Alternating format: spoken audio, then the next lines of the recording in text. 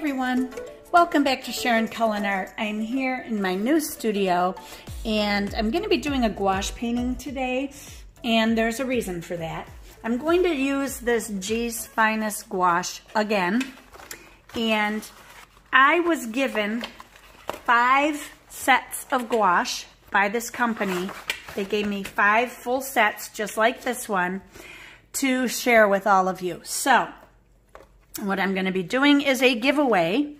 So I'd like you all to send me a message if you're interested in the giveaway and you like to paint with gouache or want to learn to paint with gouache or whatever.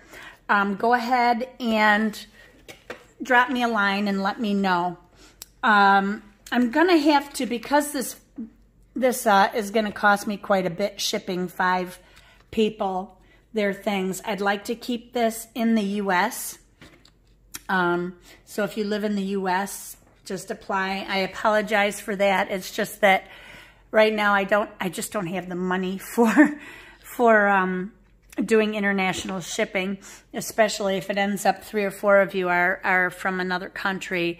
That's going to cost me over $100 in shipping costs. So just go ahead and drop me a line. Let me know where you're living. Just your state. I don't need to know anything else. You know, you don't need to put information down there that might put you in jeopardy. But if you're interested in this gouache, then let me know. And I'm going to go ahead and do a painting today in gouache. I'm using a photo from Paint My Photo, which I will link below. They're not going to allow me to show you the photo. That's their rule, but you can go to PMP, Paint My Photo, PMP-art.com, and I will link that as well, and set up your own, just register as a member. It doesn't cost you anything, and then you can access these photos. These photos are meant to be painted. If you use their website, you cannot post any of your paintings unless they were as a result of a photo from that website. So I'm going to be using an old piece of paper here that I found as I was unpacking. I'm just about done now with the unpacking, and I'm going to be painting on this dirty piece of paper that I found. And, you know, it's in gouache, so it's going to be covering this fairly well. And this is a river scene in a forest. So let's go ahead and get started. Oh, and if you want to see a quick glimpse of how I'm doing on my studio, let me show you that real quick. I will just give you a zoomed out look. Here's my table. My cute little trash can I got. I love this trash can because I can just do this and it's slow closing and everything. I got some of my plants out here now, which I'm happy about. I got to put a plant up there. I forgot about that. And there's this area. I still got a little bit to do over here. That's my coat sitting there. Pat's going to be putting up coat hooks over there by my thermostat and my switches. I'm going to have to put a bookshelf over there where my coat is. And I've got some things still sitting out there. I'm getting there, though. And that's this side. Now, when you get over here, that's where the mess begins. I've got a bunch of books that need to go on bookshelves. I'm thinking I might just use one of these carts for that, but I'm not sure. I may just put them up in my loft because they're all like knitting books and stuff like that. Got a couple things I need to hang, a bunch of old paintings that I need to get rid of. I mean, these are things when I first learned how to paint. Pretty funny. I mean, there's some really kind of ugly paintings in here. So I'm going to have to get rid of a lot of those. There's some more over here too. But anyway, they were all in acrylic and stuff. So a lot of this has to get put away, has to go up in the loft still. And this loft is filled already with my jewelry supplies, as you can see. They're all up there. And then over here on this side is where I have all of my knitting supplies. And you can't see those. They're pushed back pretty far. There's some that are coming up the sides. And then there's a few things I threw up there real fast because I needed to get rid of them. So that's it. That's where I'm at so far. It is getting cleaner. It's getting there. I got a couple spills on the floor I need to clean up, but I can actually see my rugs again, which is really nice. And then my sweater. Once I get coat hooks, I'll hang my sweater up there. This is the sweater that keeps me warm on the bitter cold days when my heater's struggling to keep up. But it's in the 30s out now, so it's doing fine. Here's a ton of my boxes. Check this out. So I've been working hard. So anyway, let's get to the painting. Oh, and then this is a mess too. I've got to go through a bunch of this stuff. But let's get to the painting now. And again, if you want to be included in the Geiss paints, then let me know. They're gouache. I'm going to start here with the pencil. If I can find one here. Let me grab one. Oh. And I'm just going to quickly draw in some of the things that are going on. Looks like a third of the way up here. It's where the river comes in. And then the bank comes down like this. And then there's rocks. I gotta enlarge this photo so I can see it better. There we go. There's a huge rock right here.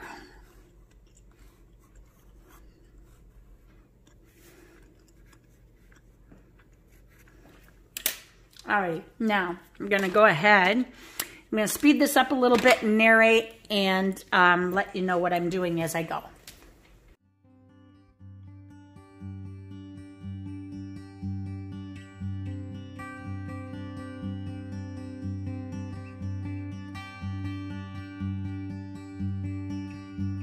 There was lemon, yellow, burnt umber, black, white, cerulean blue, sap green, viridian, rose, and yellow ochre.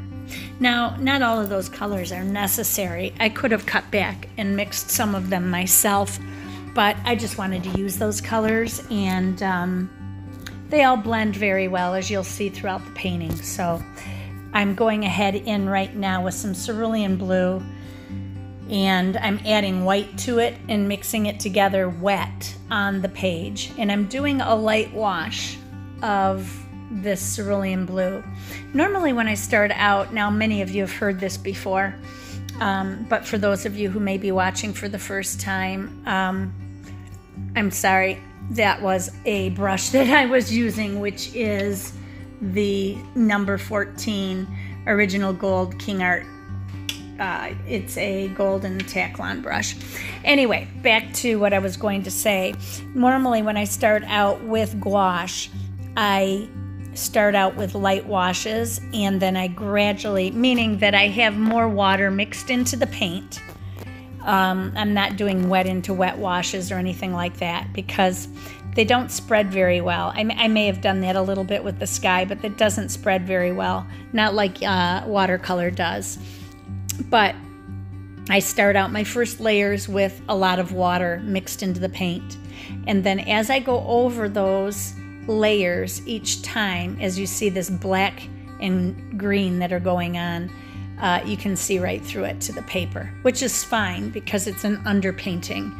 That's right, I did add one more color. It is deep green, I think. What's it called? Yeah, deep green. But anyway, I do that first, and then after the first layer dries, then I start to go in with secondary layers, then third layers, etc., etc.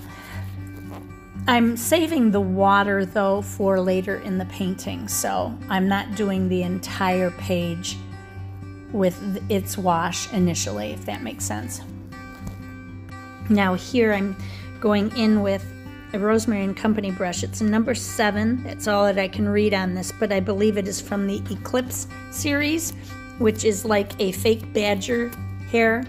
It's a very stiff brush, great for gouache, acrylic, oil painting, etc. I don't use it much for watercolor because it's too stiff and they don't hold enough fluid for my liking. Now the style of this painting is that I'm kind of dabbing colors in here and there. You'll see sky holes in the distant trees, and I'm gradually blending these colors together. That's going to give it its look at the end.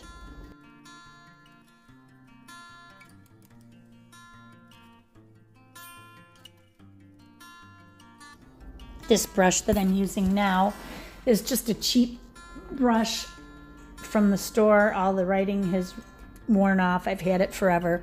Just a flat brush, which is about, maybe 1/4 of an inch.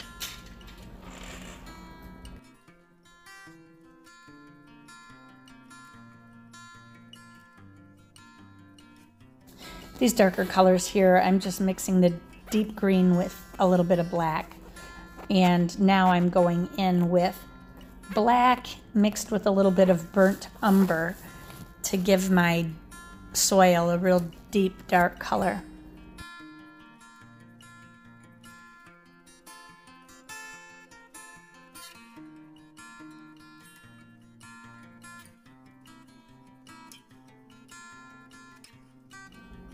Now it's nice to stay within the lines and everything, and with watercolor you really have to be careful about your edges, but with gouache, because it is opaque and you can go over it and over it and over it as much as you want, it doesn't matter if you make a mistake or whether you're going to be covering that dirt up a little bit. Sure, you can go around it. It saves on time when you're painting, but it's really not necessary. Now here I'm going in with a silver black velvet 3/4 inch flat.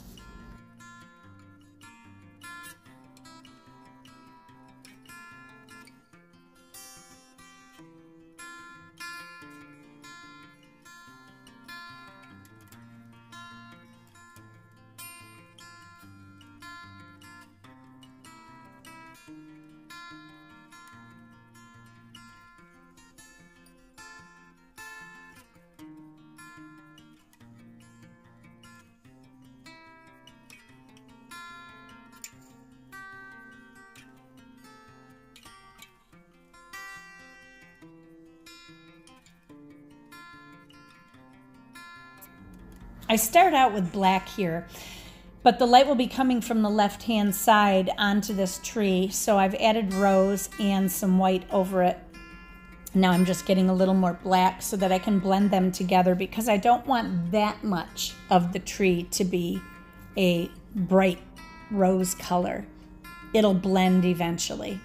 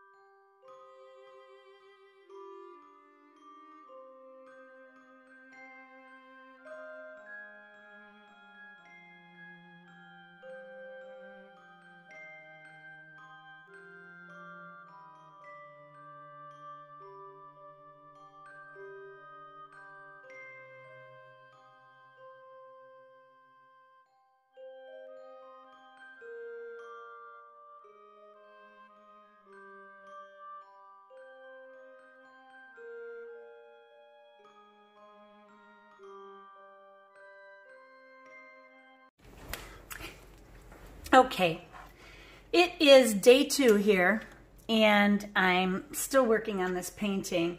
I worked for a couple hours on it yesterday, and now I'm coming back. So I just wanted you to be aware that I'm not finishing these paintings in a half hour or anything like that, especially one of this size, which isn't big, but it's bigger than a sketchbook, which I work frequently in because they're smaller. I just wanted you to be aware that I'm not doing all of this in one day. I probably could have, but I just didn't have it in me to do that. So today I'm finishing it, and I'm going to tell you the story of what happened with Pat's surgery. So I will go ahead and tell you that while I'm painting. I will hyperlapse this again. I just wanted you to see me working in real time so that you can see how fast I'm working. I have it set up to be 4 times faster in my hyperlapse, which is about the slowest I can go in hyperlapse. So working with a flat brush on these trees helps to keep the trunks in the right form without getting too wild and big and small and whatever, you know. That made no sense. Anyway, I'm shaking. I had a situation happen to me at Walmart where some vendor I thought was going to attack me. He blocked me in on my parking. I wasn't parking. I was standing in a no parking zone. And I guess he thought he owned that property. He did it to my friend last week, and he did it to me today. And so I reported it to Walmart, and they figured out who he is. He was a vendor for the pharmacy department, does not work for Walmart. So they're calling his company to take care of it. But I'm still shaking. You can see when I hold my brush how much I'm shaking. I can't stop it. That's crazy. Look at that. Everything was okay. He did not hit me, but I thought he was going to for a minute there. He got a little too close for comfort.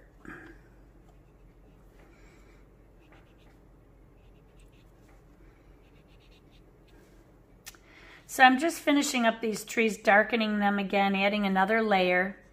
I'm going to add a little white to this too. I just,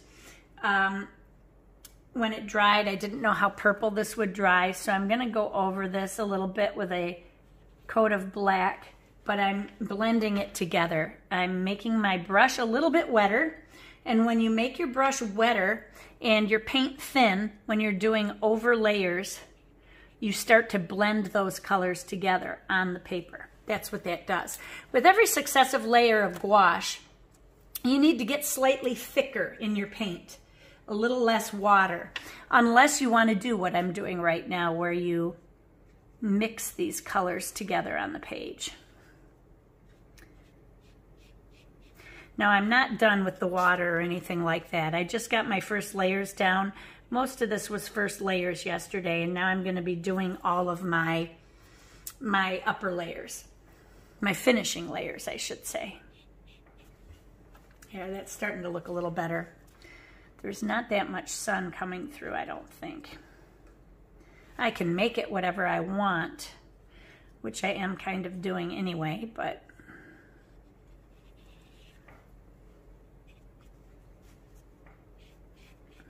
okay. There, I like that look a little bit better. Now my greens here on the edges, and maybe I'm being just too perfectionistic here. I get that way sometimes, and I start needling around, but this area, there's too much white. I don't want that much white showing through, so just painting in that area. There's another one down here that's like that.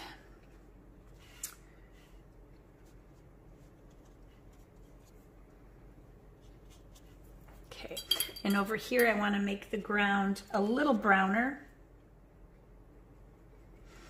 and a little less black so that these rocks show up a little bit better.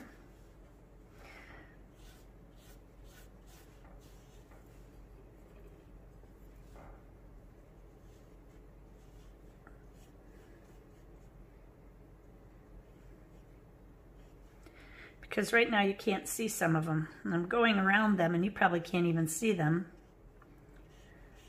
But it feels good to be painting again.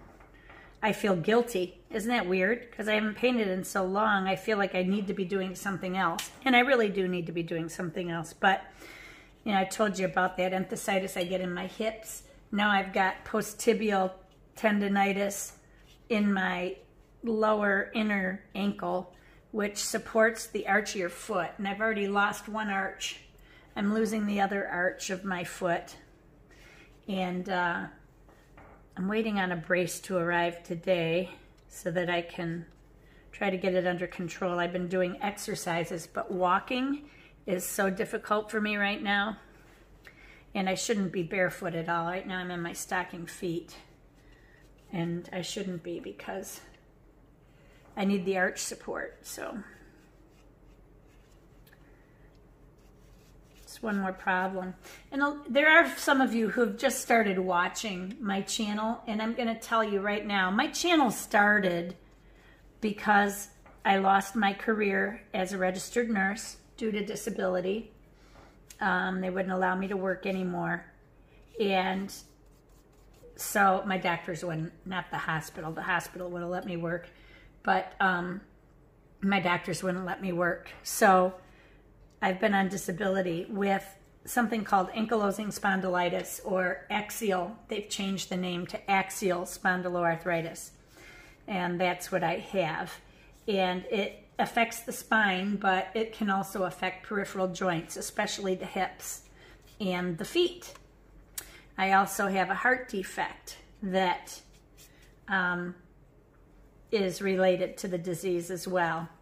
Then recently I was diagnosed with something called alpha-1 antitrypsin deficiency, which is why I get so short of breath all the time when I'm talking, and I cough a lot.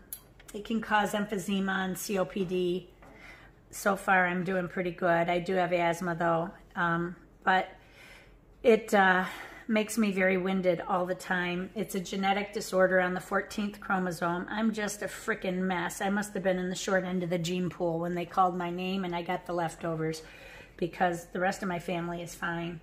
But what I was trying to get to was that when I talk about my health, I'm talking about it because my channel originally was founded, I guess you could call it, because of my disability. And when I learned how to paint, I swore that I was going to come to YouTube and pay it forward, because there weren't enough free lessons here on YouTube at the time when I was learning. Now they're just about everywhere, but they weren't. So when I talk about my health, it is not because I'm whining. Somebody said to me recently that I was whining, and I'm not whining. I do have these health issues, and many of the subscribers on this channel also have similar health issues, and they voice them to me on a regular basis. So when I'm talking about them, I got to roll my sleeve up so I don't ruin my shirt. When I'm talking about them, it gives them reassurance that they can do these things too. And there's days I can't, because painting is too hard when I'm in too much pain. But I started this as a mindfulness, kind of an art therapy thing, and it kind of grew from there. So when I talk about my health on this channel, it's because that's how the channel started. It's not to be whining about my health, just so you new people are aware. Sometimes I talk about my faith too, so if that offends you, you may not want to be here. But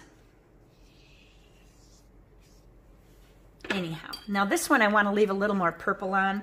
These I wanted to leave a little less on, but I am going to mix. I don't know if you can see my my palette or not. I am going to mix a little of this pink from yesterday and some white because I want to get a little reflection here and there on some of these trees. And I'm dabbing a lot of the paint off, but I want to catch it right about here. Catch it up here. Catch it over here.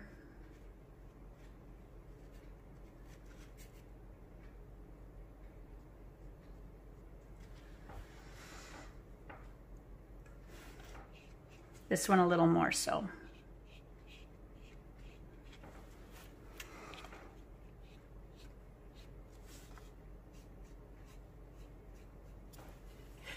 These are a little too thin. If you were looking close, you would see that the black is a little too thin. I need to go over it again and add more layering to it. My hand is shaking so bad.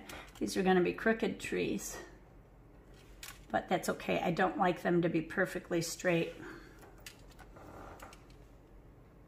because I think it looks too fake. That was one thing when I took pastel lessons from Sharon Welsh, who is an award-winning artist. She does oil painting primarily and pastel. And she was going to teach me both, but then it ended up I had to stop my private lessons with her because, oh, here comes the UPS truck for me. Yay, yay. Anyway, she had to...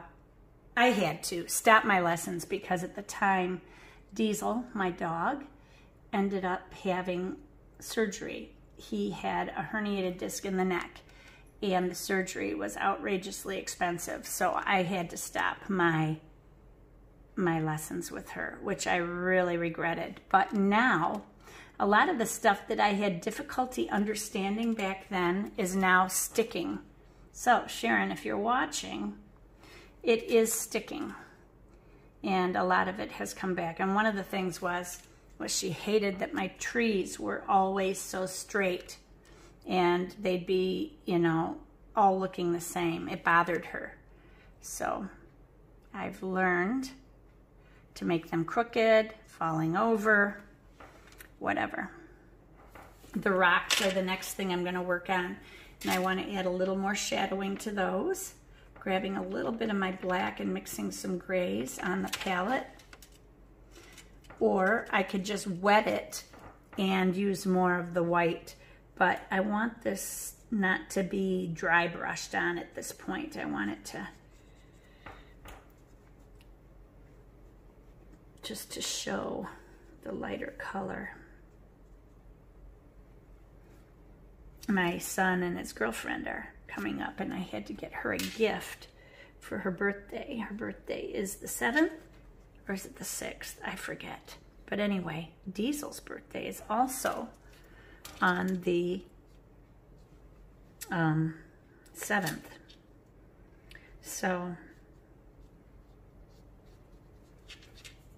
I gotta fix that. That looks like it's falling into the water. That didn't come out right, but it's easy to fix. So we're going to celebrate their birthdays. The dog and Monica. Poor Monica, sharing her birthday with the dog. But he's the best dog, so couldn't be better. Yeah, she wouldn't agree with that because their dog is the best dog to them, so I get that. Cerberus is a really good dog. Yes, he's named after the dog, the three-headed dog that guards the gates of hell. I guess my son wanted a tough name. I was like, okay. He's definitely anything but that. He's just a softie.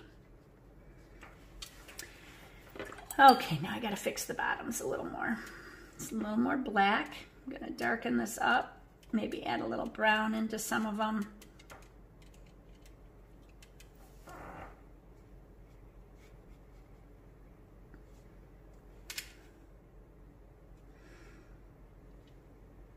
All look the same.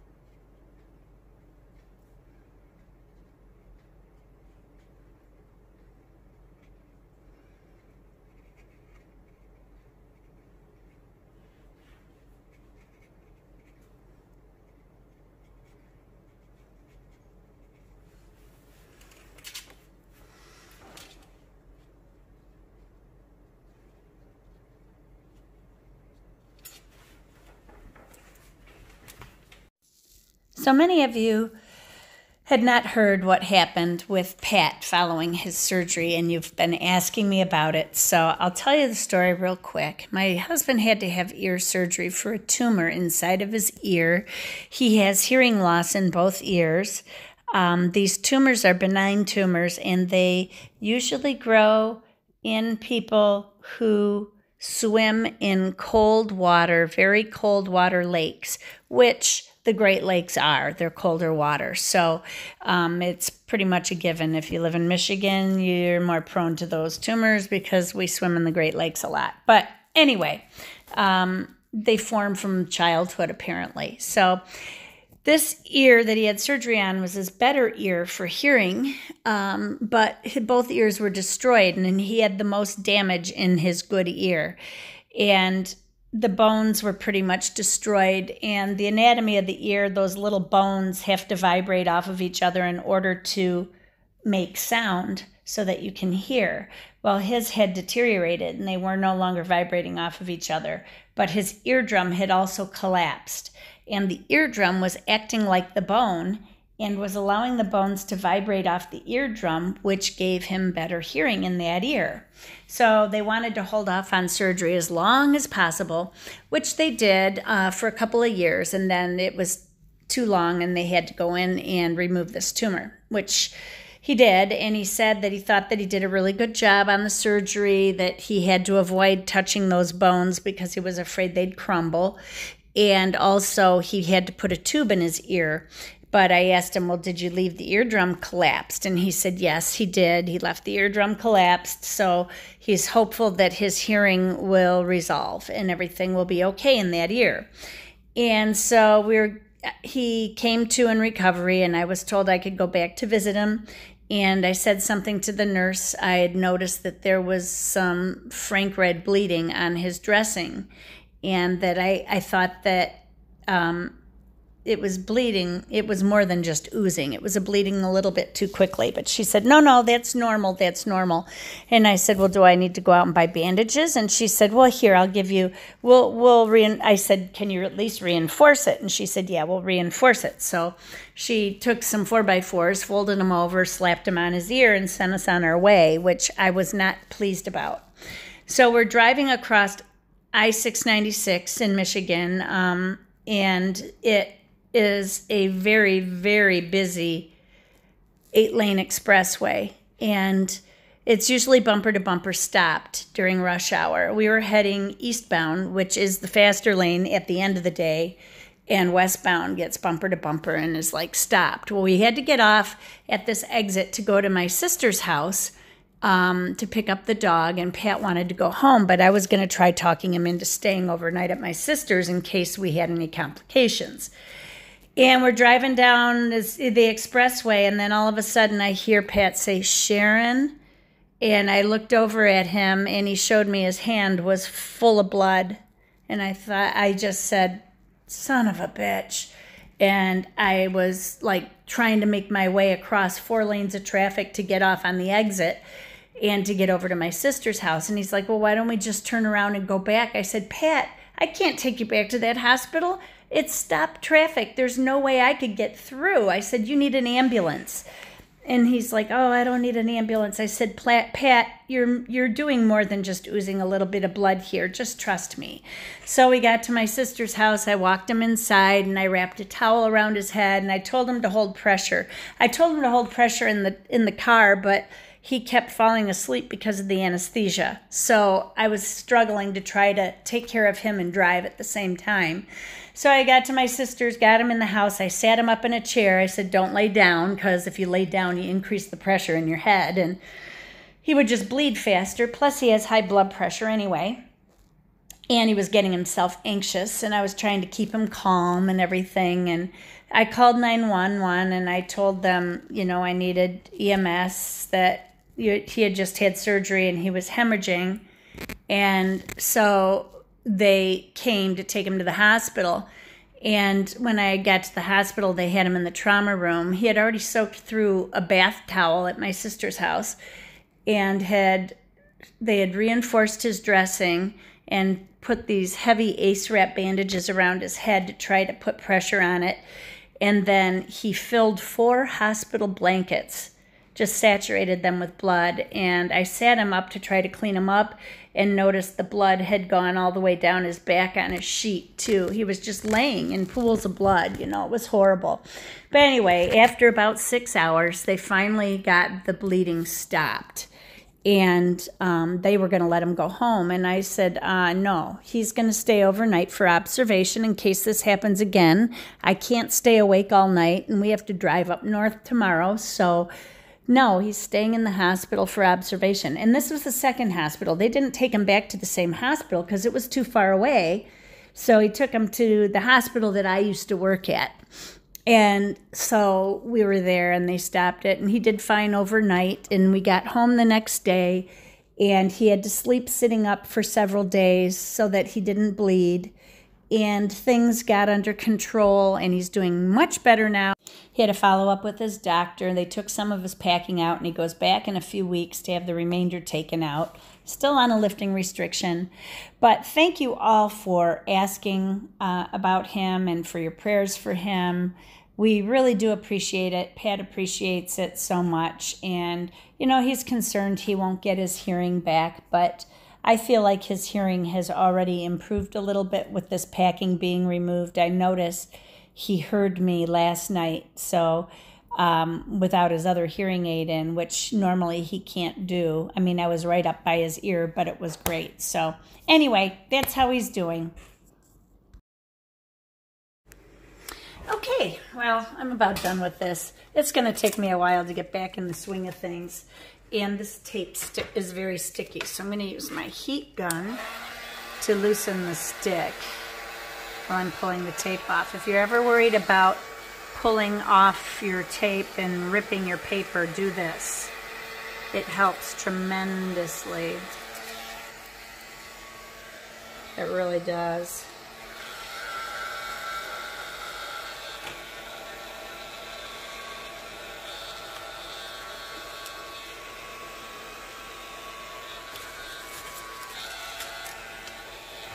It's going to take me a while to get back in the swing. It's weird. It's not really like riding a bike, is it? When you stop painting, you got to keep doing it and keep doing it. And not doing it consistently for a year when I used to paint daily is a real challenge. Was a challenge, and I really got out of practice. There we go. So anyway, here's the finished piece, and I hope you enjoyed the video. If you do want to be included in the Gouache giveaway, I was going to say getaway. I wish there was a getaway, but well, not right now. I don't want to travel. But anyway, this gouache paint by G's Finest, I have 5 to give away. If you are not in the U.S. and you want to participate, I can do that, but you would have to send me the postage because it would be too expensive, and it may even be cheaper for you to buy the paint than for me to mail it to you. Some countries will cost like $25, and I think this gouache is only $24. So otherwise, if you're in the U.S., then put your name down below that you want to be entered into the giveaway, and I will enter you. And then we will draw names very soon. Everybody remember, be courageous. Paint with wild abandon, and most of all, be kind to each other. No internet hate. No hate on the roads. Just be kind to people. Have a great day.